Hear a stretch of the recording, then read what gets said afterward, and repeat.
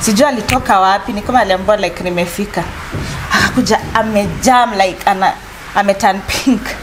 And then akaanza, where are you coming from? Nikamwambia you are drunk and we said let's not have conversations when you are drunk because an overreact. Yeah.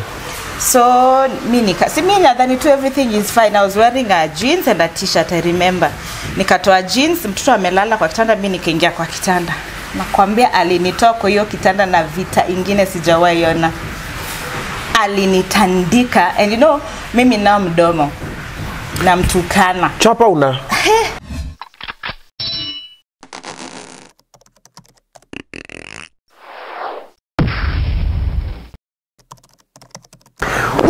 It's your boy, the chairman Oga, the top Oga Obina. Welcome to a beautiful episode, of Toxic Boyfriends. You can see. And today we have the one and only, the person that you'll never believe she's been in a toxic relationship.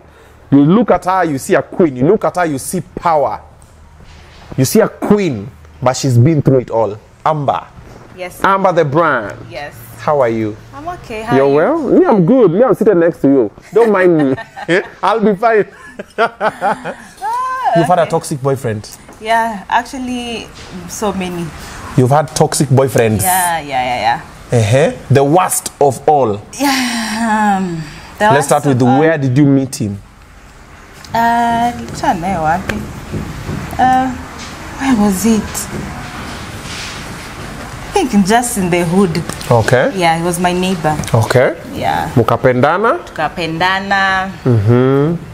And actually we got a kid together. Okay. Yeah, we were staying pamoja pia.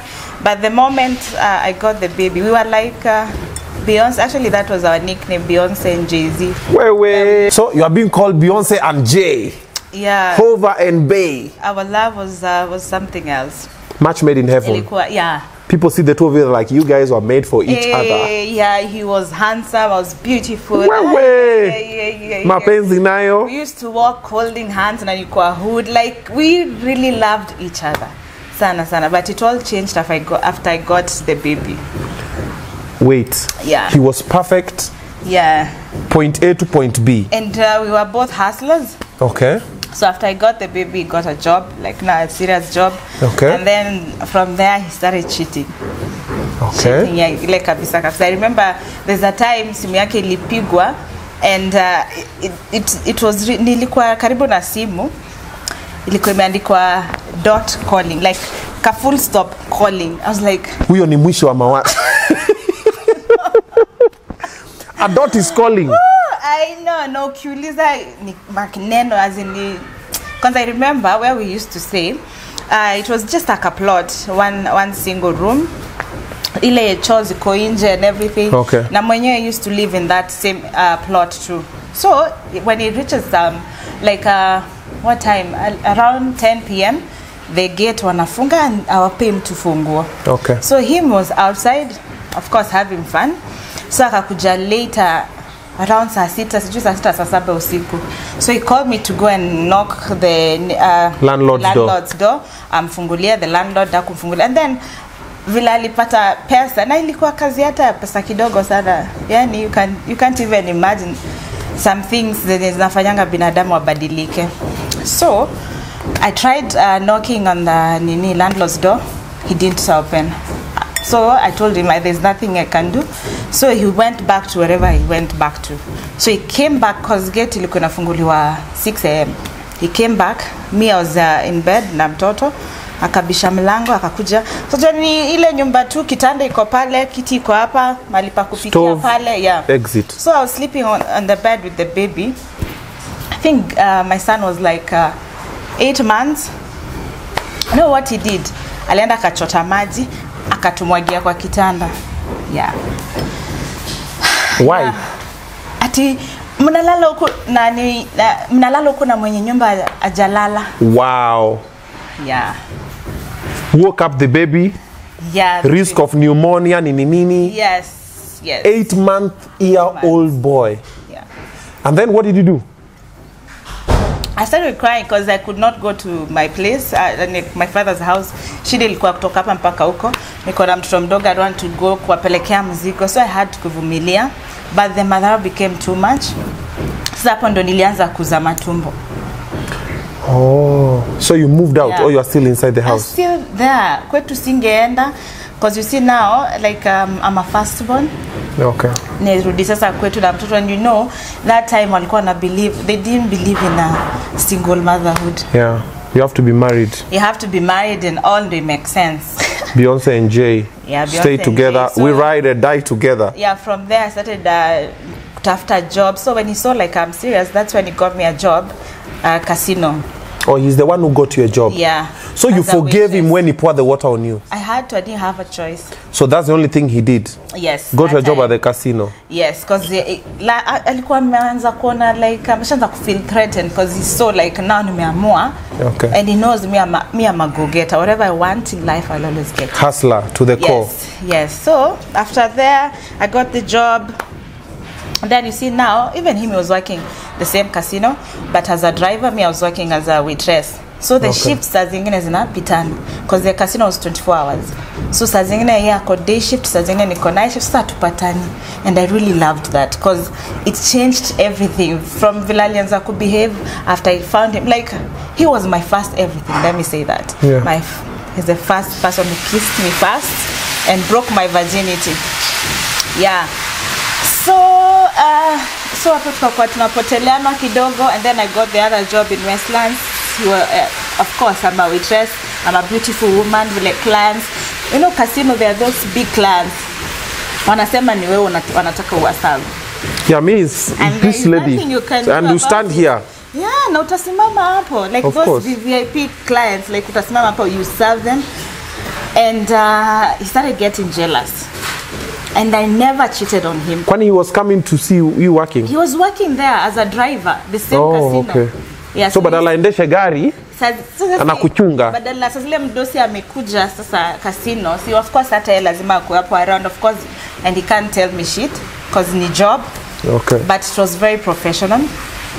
So I got a job hiyo ya Westlands in Fogo Gaucho. Sasa unaona yeye amebaki casino, mimi nimebaki the other side. Yeah. Still was very, very jealous of me because the love that I used to have for him after hiyo madhara yote, it shifted. Started reducing. Yes. Went to the baby now. He went to the baby and me. So I never cared about what he's doing. Akitaka kuja kwa nyumba saa 6 usiku, akitaka sipokuja, like I never used to ask him questions. Did you ever cheat on him? Never. The whole time you were with him for 8 years? Yes, I never cheated, not once? Never, not even once. Uh-huh.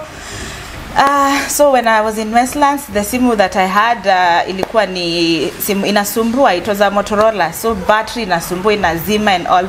And that day he had lied to me like an ingia job night shift. Mi nilikuwa day shift. It was on a Sunday. So simu, we never like. So tumeshacha kuwa friends kama kitambo, like we can even stay days without even calling each other, unajua? Okay. So when I was jobo, he called me kwa simu ya nini, nikamwambia ndio natoka job, and then he lied to me ndio nenda job. And then simu yangu ikazima. And then a friend of mine from Fogo Gaucho, she was what do you call it, cashier.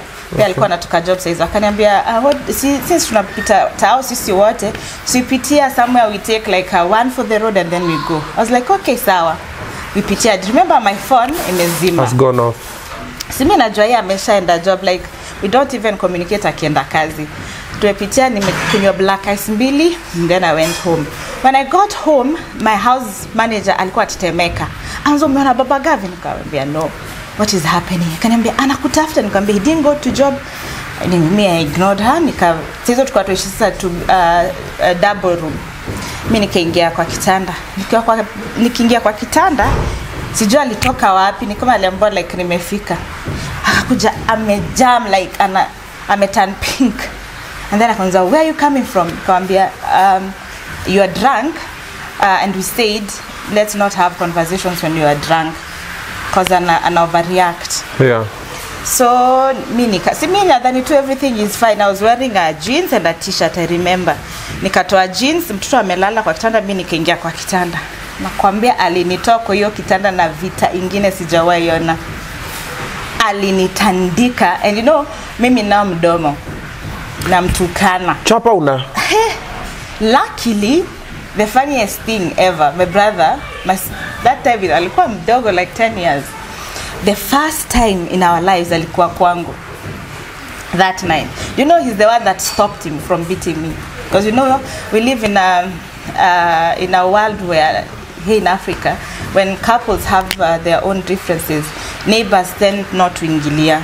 Yeah, they always like, hey, wanaopendana. Wanaopendana, yeah.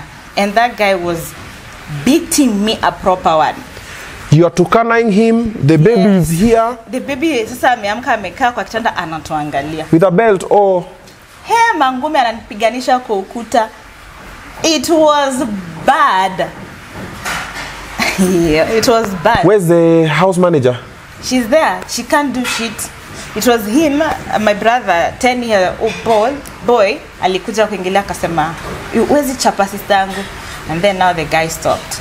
You know, I walked from my place to my parents' place, mguu tupu. Nilichukua 2 towel nikajifunga tukatembea because I was bleeding. You are even bleeding. Yeah, it was bad. Macho yangu I could not even see, like for whole 2 weeks ilikuwa purple, ndani ilikuwa red. I could not go to Jobo. Nikadanganya nilipata nini nilipata wezi wakanitandika. They didn't believe me. That's why I got fired. So you were fired because of that? Yeah, because they didn't know. I didn't tell them the truth.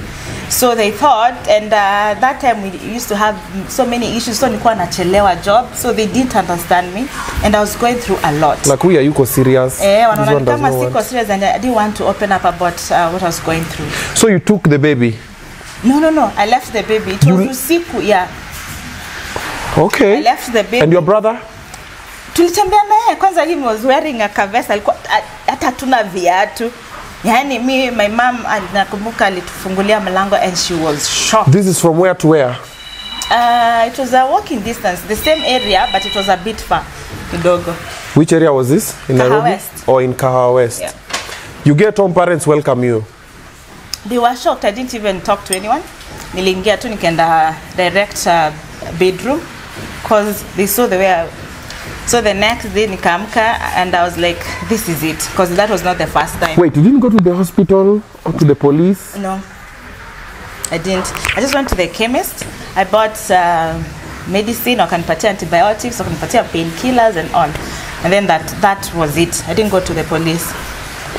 So the following day ukamuka, you say, I said this enough is enough. Yeah, now I just want to focus on me and my baby. That's it.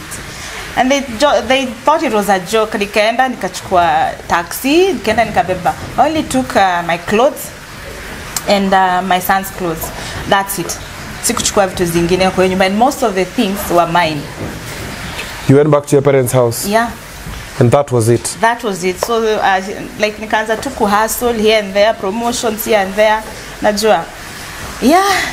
That's since then, you and him, do you still talk? No. We're not friends. Yes, we talk, but you're not friends. But he's very close to my son. A lot of people normally see you living your life, you know, choosing your happiness. Yeah. And they judge you. They don't know what you've gone through. Yeah. But now there's a lady who's going through the same situation, abusive boyfriend or husband or something, basically a toxic relationship. Yeah. Look at them. What do you tell them? What I can tell them is choose you. At the end of the day, you know, in Africa, they make us believe like marriage is everything. Me, I'll say I believe in marriage, yes, sana, but I don't believe in suffering. And a lot of marriages in Africa, they involve a lot of suffering. Shindo kiombea mtu kishindo ki, yes, Juna. But one day at a change, no, you have, or you're trying to stay in that relationship.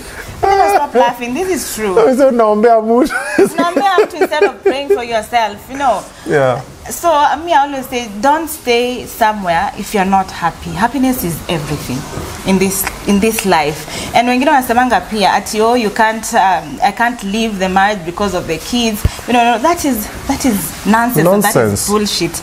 Because if you're not happy, trust me, you can never be a happy parent.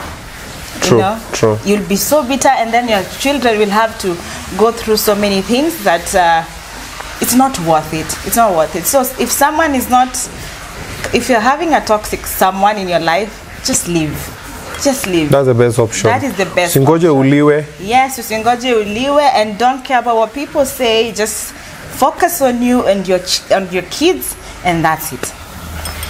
Watch, comment, like, subscribe. If you've been with a toxic boyfriend or you've been with a toxic girlfriend and you want to talk about it, this is the platform. Our email is over here.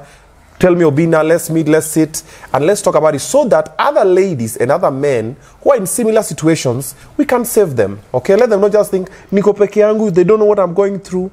Let's talk about it so we can help the other ones. Yes, yes, yes, yes. See ya.